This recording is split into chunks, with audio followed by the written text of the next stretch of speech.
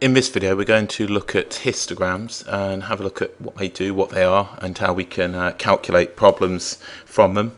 A histogram, okay, let's just write it up. Histogram is similar to a bar chart, but in terms of the height, it's not all about the height, it's about the area, and the area is proportional to the frequency. So what we do is we take a continuous scale along the bottom of class widths, and then what we do is represent the frequency by area. Now what we're going to do is look at some examples of this, and I'll graph some up, and then we'll look at answering some questions from them. Now what I've got here is the following. This is a typical table, and we'll put it on a graph. I think the best thing, let's go back now. The best thing for me to start working these out is to appreciate the following. Frequency density, FD, is the frequency divided by class width. Class width is going to be equal to, all we do is swap these over. So if you've done any rearranging of formulae, multiply it by the class width, divide down by the frequency density. So that's going to be frequency divided by frequency density.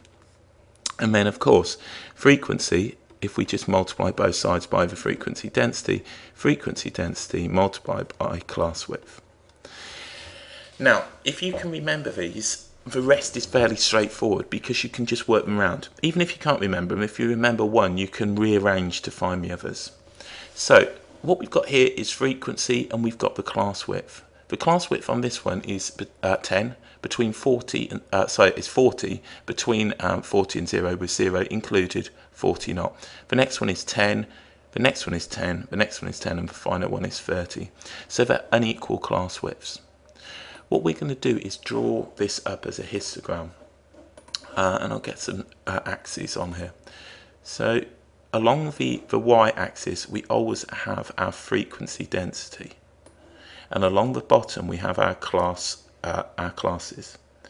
So that should work for that. And what I'm going to do is the following. I'm going to do 0 to 40, so that's going to be just here. So this is the here are your classes, and I'll just change the pen so you can see that a little better. So here's going to be 0 to 40. Here will be 40 to 50. This will be 50 to 60, 60 to 70, and then finally 70 to 100. And that will give us, has that got enough on? Have I done enough? No. I've done 0 to 30. Right, let's move them along one. So 0 to 40 wanted, not 30.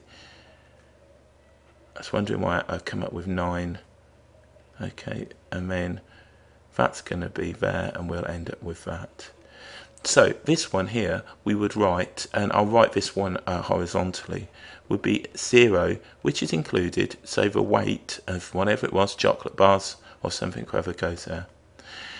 Now this one is going to be 40 to 50, 40 is included, and the strict inequality excludes the 50. So this, I'd write that if I was able to write it vertically, 40, that's included, width, but in turn less than 50. And again, this one would be the 50 to 60 with the same notation. This would be the 60 to 70, same notation. And then finally the 70, which is included. So the weight is between 70 and 100, 100 excluded. This right here is the frequency density. How we do that is, remember, going back, frequency density, FD, frequency density is frequency divided by class width. So what we'll do, we'll work some out and we'll put it in this little box. So frequency is 5. 5 divided by 40, okay, 5 divided by 40 is 1/8, which is going to be 0.125. So 0.125, that is the frequency density. 6 divided by 10, class width is 10, that's 10 units, frequency is 6, 6 divided by 10, 0.6. 8 divided by 10, 0.8, 4 divided by 10, 0.4, and 2 divided by 30, which is going to give us, what's that going to give us, 1 over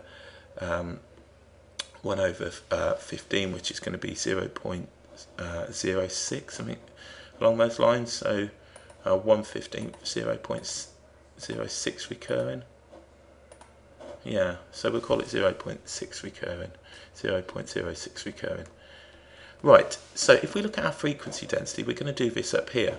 And this suggests now that I'm going to make my frequency density, we've got a maximum of 0.8. So if we call this one 0.1, 0.2, 0.3, 0.4, 0.5, 0.6,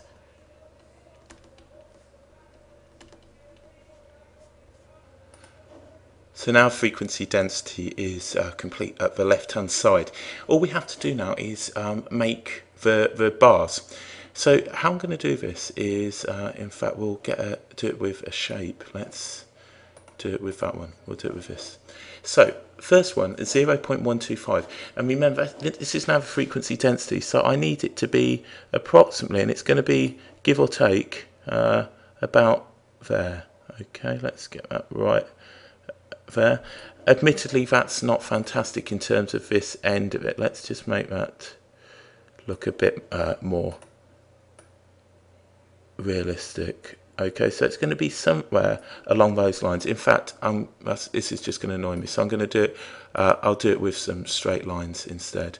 So if I do them with a black one, we're going to have approximately, it's going to be about there, and then we're going to drop it down to the line, and then there. So that's the first one, 0.125. The next one, 40 to 50, needs to be 0.6, which is going to be just there and just there. So now you can see that these bars are representative, so they're proportional to area rather than just being height related. And then we're going to have 0.8, which is going to be the 50 to 60. And I appreciate my accuracy isn't hugely impressive right now. But please, when you're doing it, take a bit more time. And then finally 0.006, which is going to be pretty small. So 0.06 is going to be somewhere just about, give or take, a bit about there. So there we go, there's our histogram. So here's class width and here's the frequency density, and we can work from that. So there's how to construct one. What we're now going to do is look at solving problems when we're given histograms. Here's the frequency density and here's the classes. So we can see unequal classes again. And what we asked to do is find out how many leaves have less than 6 centimetres. So the key part here is what it's asking us to do. It's asking us now how many. How many means frequency. So automatically I go to my little formulae and say that frequency. Now, if we think frequency, we'll put more like frequency density is frequency divided by class width. Class width multiplied by frequency density is going to be frequency. And then finally, we're going to have the class width is going to be equal to frequency over frequency density. So which one are we going to use? Well, we want this one for frequency. So it's going to be class width, which is 4, multiplied by the frequency density. So the frequency density on the first part of the 2, we'll do it in 2 parts. 4 times by 1, that accounts for 4. That part just there. Now, 6 centimetres is just here. So now the class width is 2 and the frequency density is 2.5. So I've got 2 times by 2.5, which is going to be 5. And I'm using this, that one just there. Frequency is the class width times frequency density. So there are 9. How many leaves have length greater than 9 centimetres? So this is this one and then the next one to it. Class width is 1, frequency density is 2. So the answer is going to be 2 for that one. Now this one right here is 2 multiplied by 1, which is 2. So the class width is 2, the frequency density is 1, 2 times by 1 is 2. How many leaves did she measure? Well, let's look at this one. Class width is 1 and the frequency density is 4. 1 times 4 is 4. Class width is 2, frequency density is 3. 2 times 3 is going to be 6. So we add the 10 to these two and get 23. So this is why I think getting used to these can help, and then picking what you've got to do. Maybe you perhaps don't find that helpful. I certainly like to have it up. Right. The age of each person in a coach party is illustrated in histogram below. We don't have frequency density this time, and we're told that there's 6 people in the 70 to 80 age range. So again, frequency density is equal to frequency divided by class width.